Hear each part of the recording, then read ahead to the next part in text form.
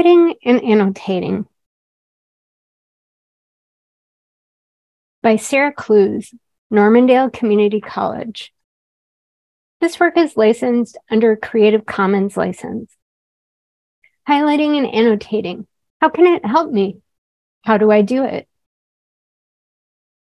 Today we'll learn about highlighting and annotating, its benefits, how to do it, how to use highlighting and annotating to prepare for a test or discussion, how to use highlighting and annotating to find evidence to support a point, and how to adapt to a digital environment. When you use highlighting and annotating, things you read get interesting. Why should you highlight and annotate? Won't it take longer? Isn't it a waste of time? Let's talk about the benefits of highlighting and annotating. A lot of people read quickly, but have no idea what they just read. Does this sound familiar? If you finish a reading in 5 minutes, but have no idea what you just read, it's not really a win, is it? Why highlight and annotate? Here are some ways that highlighting and annotating can help you. First, it keeps you awake. Don't underestimate the value of staying awake while you study. Most people don't get much reading done in their sleep. It also increases your comprehension and retention. That means your understanding and memory of what you read. Highlighting and annotating makes you more active.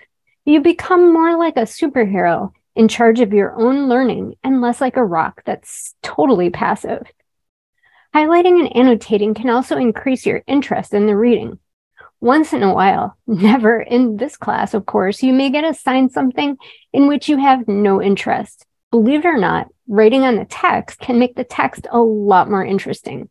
Another benefit of highlighting and annotating is that it simplifies review, saving you time later. When you go to write an essay or study for a test on a given text, if you can zoom in immediately on the important parts, which you marked previously, you'll be in great shape to find quotations to support your points or review key ideas for a test. What kind of student will you be? It's up to you what kind of student you'll be. Yes, highlighting and annotating may take more than 5 minutes, but it's a key strategy for understanding and remembering text. Now let's talk about how to do it. Here's a hint. Have fun. How should you highlight? Students often wonder how much of the text they should highlight. A good rule of thumb is to highlight 10 to 25% of the text, but this may vary based on your purpose. What should you highlight? Start by highlighting main ideas and key vocabulary. Highlight word by word instead of sentence by sentence. By that I mean, don't highlight a whole sentence. Pick out only the important words in a sentence and highlight just those words. This will save you time later when you review your highlighting. If you only highlight the keywords in a sentence, you won't have to slog through a lot of extra words later. It will also push you to make sense of the sentence when you read it the first time. Another recommendation is to use a scheme. This is where it gets fun. The scheme is up to you. For an example, you might make main ideas yellow, sub-ideas pink, and vocabulary green. When I began requiring students to create a color coding scheme, I noticed that their test scores improved. Why? It forced them to think about the text more while they read it, which increased their understanding. A final suggestion is to read a paragraph first and then highlight it. This is especially useful if the text is difficult. You may not know what's important in a paragraph until you've finished reading it. However, if the text is easier, you may be fine highlighting as you read. Don't use black highlighter like the CIA. That is a joke. Okay, moving on. How to annotate. Let's talk about how to annotate. Annotating is writing on the text itself with a pen or pencil. Here are some suggestions about how to annotate. Start by skimming the text, looking at the title, then writing your predictions. Before you even start reading, What do you think the text will be about? Also, before you start reading, write questions you hope the text will answer. A great strategy is to take the bold headings and turn them into questions. This activates your mind and tells you to look for those answers while you read. Another suggestion is to read the whole paragraph first, then annotate. One of my previous students put his own spin on this suggestion and read it highlighted a whole page. And then when he finished that page, he would go back and write his annotations. I ran into him the following semester, and he was still using that strategy and getting A's in all of his classes. Another suggestion is to condense main points. For each paragraph, write down a short topic or main idea in the margin. A great way to make the text more interesting is to find things you agree or don't agree with. Do deep thinking and write down your thoughts.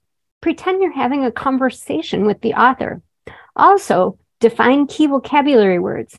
If there's a word you don't know in the title of the article or in a bold heading, definitely look it up. If a word keeps coming up in a text and it is preventing you from understanding it, definitely look it up. However, you don't need to look up every single word you don't know. Try to make a guess as to what the word means from the rest of the sentence. Use symbols in your annotations, such as asterisks, parentheses, and stars. Personally, I like to star the main idea or thesis of essays. Also, you can use numbers. You can use transitions to help you figure out what key ideas are. If you see first, second, third, mark those ideas in the text with numbers. They are a multiple choice question waiting to happen.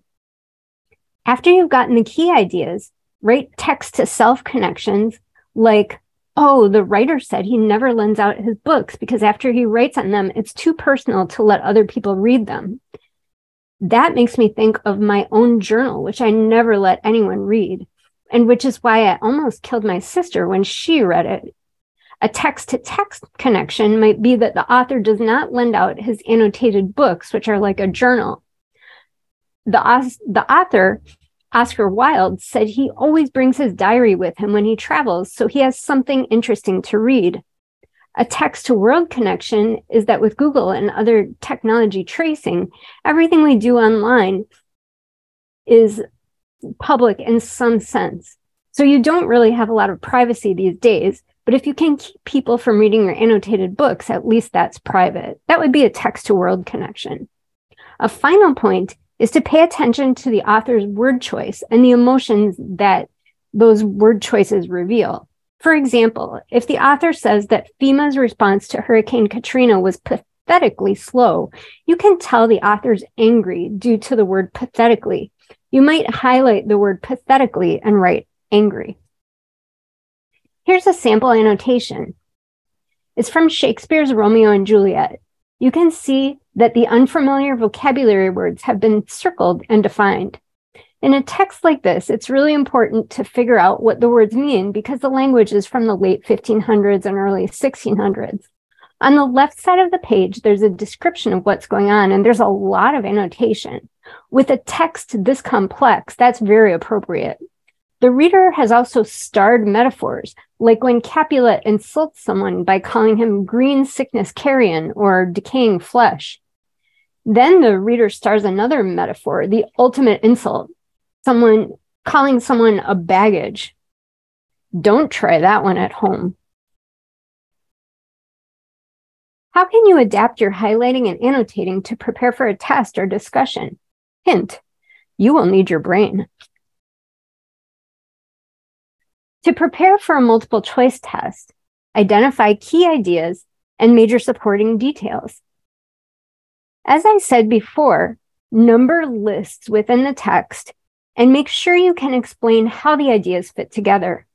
Another pro tip is to write sample test questions for yourself, and of course, see if you can answer them. A lot of people focus on the parts of the text they understand and skip over the parts they don't understand. This is actually the opposite of what you should do. Focus on making sense of the parts of the text that confuse you. Ask your professor for help with those parts that are confusing during class or office hours. Or try rereading the parts that confuse you, or Google more information to see if you can understand concepts the author might assume that you already know. Preparing for a discussion or to write an essay is slightly different than preparing for a multiple choice test. Make sure that you can identify the author's thesis or main idea and identify your own thoughts about it. Do you agree or disagree? Why? Also, consider ideas the instructor has emphasized in class. They may give you a clue as to what the discussion will be about or what the essay prompt will be. Identify the major supports. Identify why you agree or disagree with the author. Make connections, text to text, text to self, or text to world. And practice writing about the text before class. If you're writing an essay, how can you find evidence to support a point? Finding evidence may be necessary if you're writing an essay about a text or preparing for a discussion. There are several suggestions that may help you. First, be sure to understand the main idea of the text you're reading. Reread it if necessary.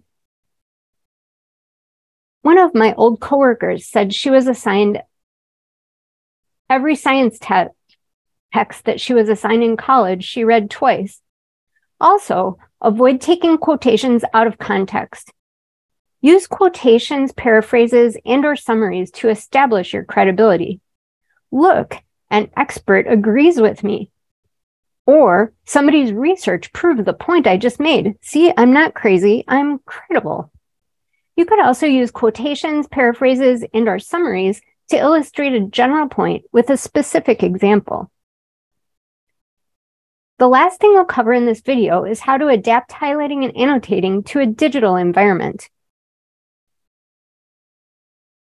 Although most students prefer having physical books and printouts of shorter text, the reality is that sometimes reading for classes needs to be done online. How can you highlight and annotate in a digital environment? Here are some ideas. First, if possible, you could copy and paste text into Word or Google Docs, change the font color, highlight, or write notes in another color font. You could also take notes on digital content in a notebook. My student tutor recommended a program called Read and Write for Google Chrome. You'd need to download the program, and once you do, it enables you to copy and paste important text and write down your own thoughts about it. A final idea is to print out e-texts and write on them.